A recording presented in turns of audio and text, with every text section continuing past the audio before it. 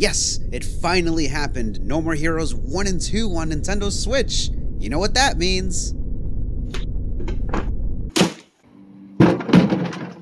In August of this year, a reliable website leaked information of No More Heroes 1 getting ported to the Nintendo Switch. Fans were anticipating, is it really coming? Will we be able to push this game mercilessly on any and all Switch owners? What about the sequel? Will the porting team not screw it all up? Is it really okay for Robin Atkin Downs, the voice of Travis, to just retweet the leak like that?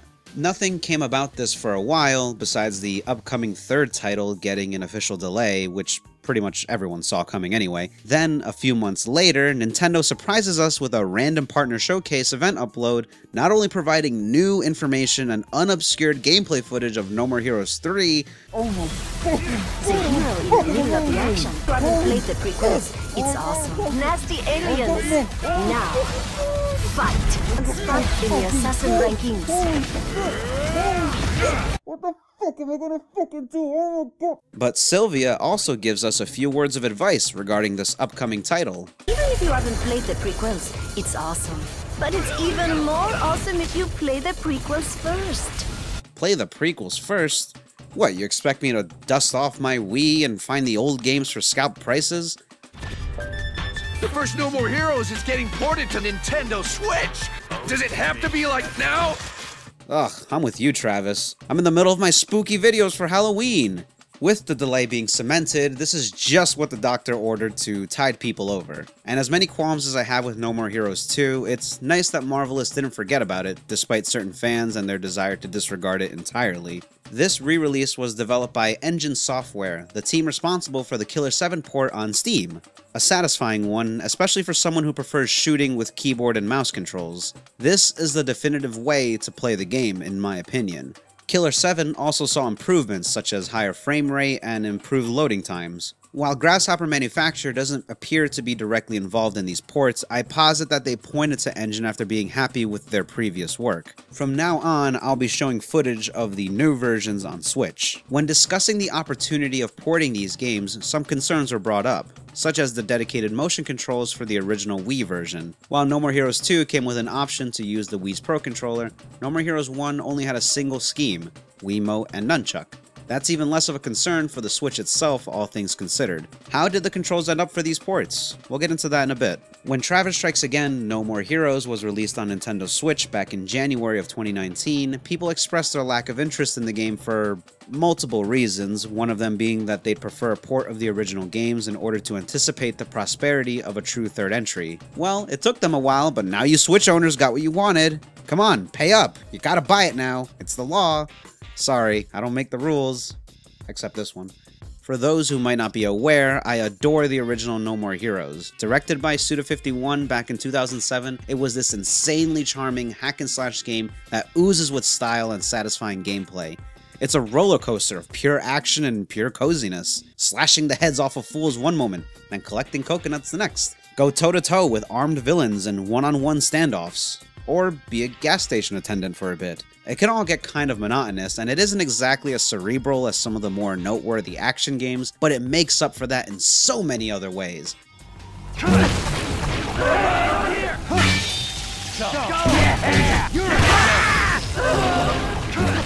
The visceral combat, amazing effects when splitting your enemies wide open, the incredible soundtrack by Masafumi Takada and Jun Fukuda, all in this perfect little adventure of a weeb-ass otaku making ends meet in order to get laid.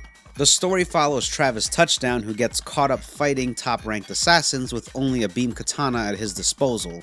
It starts out as lighthearted as you can imagine for a violent, over-the-top game with just one thing in Travis's mind. There's only one road out of here. No turning back. Okay, how about this? If I become number 1, will you do it with me? Maybe.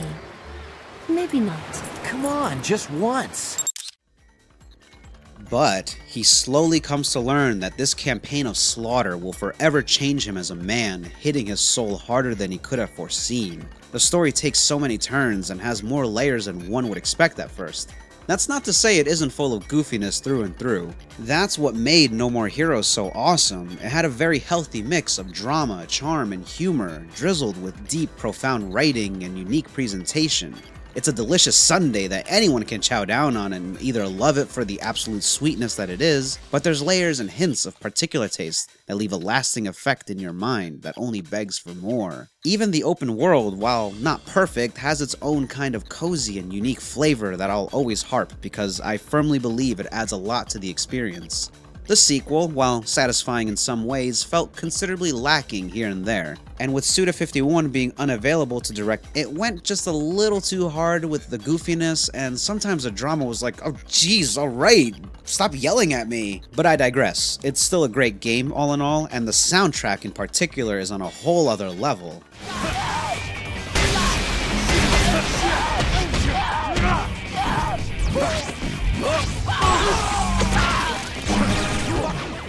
Both No More Heroes 1 and 2 are very much worth playing. I can go on and on about the story, the visuals, the music, everything, but I already have before in my previous analysis videos, so forget all that. For now, let's see if these new ports have what it takes to provide the definitive experience for both titles. Any new viewers, rest assured that this will be spoiler-free. While I played through both games and I'm still searching through every nook and cranny for issues, I am only showing footage of the first few stages for both games, with some other parts obscured or shortened. It's game time! On the subject of No More Heroes 1, I noticed immediately that it's based off the original Wii version, just as the man intended. Of course, it isn't identical. Engine Software's port of this game may lean more towards remaster, especially considering this is not an emulation of the original game, but rebuilt from the ground up with some quality of life changes. Some of the textures have noticeable updates, as you can see here. The original game dipped in frame rate practically all the time, but now it stays at a rock solid 60 frames for almost the entire experience, which only benefits all of its animation and visual effects. Loading screens are noticeably faster, too fast for those little star-bounce mashing games. Side jobs and assassin gigs are less of a hassle if you happen to fail them as well. No longer do you need to run back to the job center to reapply, it simply puts you right back in the mission's entry point. Getting into the controls, the first game now has two options. You can separate the Joy-Cons and play it more closely to the Wii's controls, complete with motion commands for executions, clashes, and wrestling moves. From all I've played so far, it seems to misread my motions a bit more than the original Wii version. This could be due to the Switch's Joy-Cons being designed differently. I think it's more accustomed to tilts rather than full motion swipes, although it even detects high and low stances for when you want to build your combos. Despite popular belief, no, the original game didn't read that through the sensor bar. It actually didn't use it at all. However, it isn't a perfect recreation. For the original Wiimote, my right thumb only had to worry about a single face button, A for the slash attacks and the D-pad for dodging or camera control. Meanwhile, the B trigger for melee attacks was on my right index finger. My 8 brain can comprehend this setup since it was designed for this specific controller. However, the Joy-Cons each have 4 face buttons. Melee is still dedicated to B, but that means slashing and melee are both on the face of the controller, making my thumb all confuzzled. Still, I think it only takes some getting used to, but you can also remedy this by going to the Switch home menu and remapping the right trigger to read B instead, and vice versa, making it resemble the original Wiimote controls better. However, that doesn't eliminate the issue of the A button being so small this time around. The Switch Pro controller goes for a much more traditional style. High and low slash or melee attacks are mapped to the face buttons. The motion commands just call for right stick movements, but you can use the motion controls if applicable. The game plays the same way in handheld mode as well. It even lets you shake your Switch like a madman if you want to charge that way, you crazy bastard. Speaking of handheld mode, the game still looks mighty fine undocked. Gameplay and performance is buttery smooth, so you can easily make Travis proud by gaming his games on the shitter. There are a few issues that keep it from being absolutely one-to-one perfect. Myself and others ran into some particular glitches or visual bugs, and I even read a player reporting an instance of the game crashing. These and any issues I mention later in the video have been brought to the attention of Engine Software. They seem to be willing to look into the matter, so here's hoping for at least some of them to be remedied. However, there was one change that they can't really do anything about. Just like the Heathen version, Heavenly Star is missing.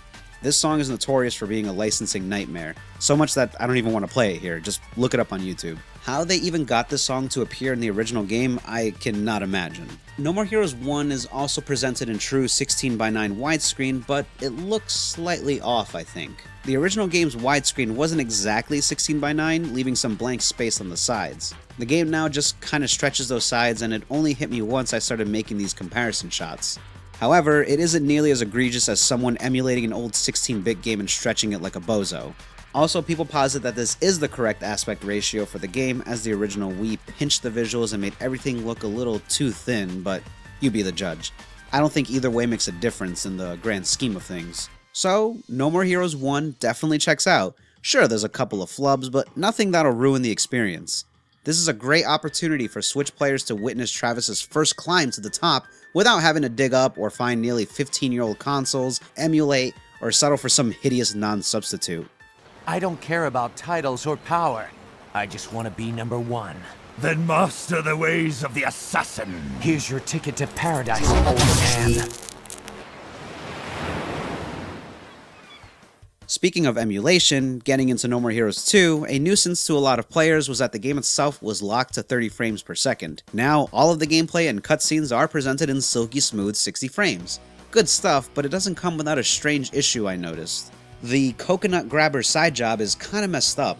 A lot of the coconuts fly off the trees way too quickly for you to be able to catch them. I imagine the animation of them are tied to the frame rate. I used to do perfect runs in the original version, but now that's impossible in this current state. Although it's worth bringing up that the money system in this game isn't imperative, and there's multiple other lucrative side jobs in the game that you can do instead. So this isn't some horrible soft lock or anything like that. I will say that No More Heroes 2 seems to have generally less problems. Perhaps that's due in part to it being a simpler game that was reduced in scale, lacking things like the open world and various side objectives. Engine software also improved the second game's core controls a bit. In the original version of No More Heroes 2, there was no way to control the camera while you're in combat, as the D-pad was changed to being a dedicated dodge, which was odd because the D-pad handled both dodging and camera controls just fine in the first game. Now, the right analog stick can move the camera for both ways to play, depending on whether you're locked into an enemy or not. Just like with the Killer 7 port, Engine software found these little methods of enhancing. While they aren't really game changers, it's a practice I'll welcome in the field of ports and remasters. In fact, I'd prefer they not be game changers because then it'd change the game. It's supposed to be the same game, just, you know, HD. So, in the end, these ports aren't absolutely perfect. There's a few noticeable issues which their mileage on hindrance depends on the player, I think.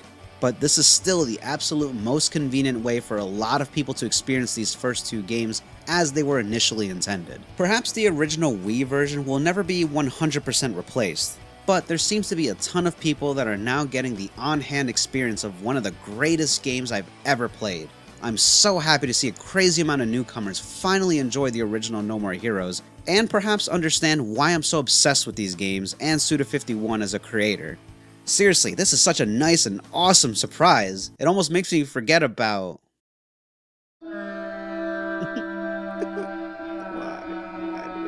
So, if you play through the original two titles, learn to appreciate Travis as a character, and become familiar with Suda's general library, please get Travis Strikes Again if you haven't already. And if you're new to my channel, maybe check out my analysis videos on these games. People seem to like them.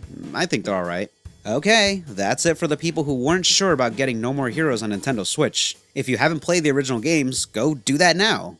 See you later. Travis, hello? The moment you step onto the field, the fight begins. If you win... Alright, now that they're gone, one last thing I feel like making a note of.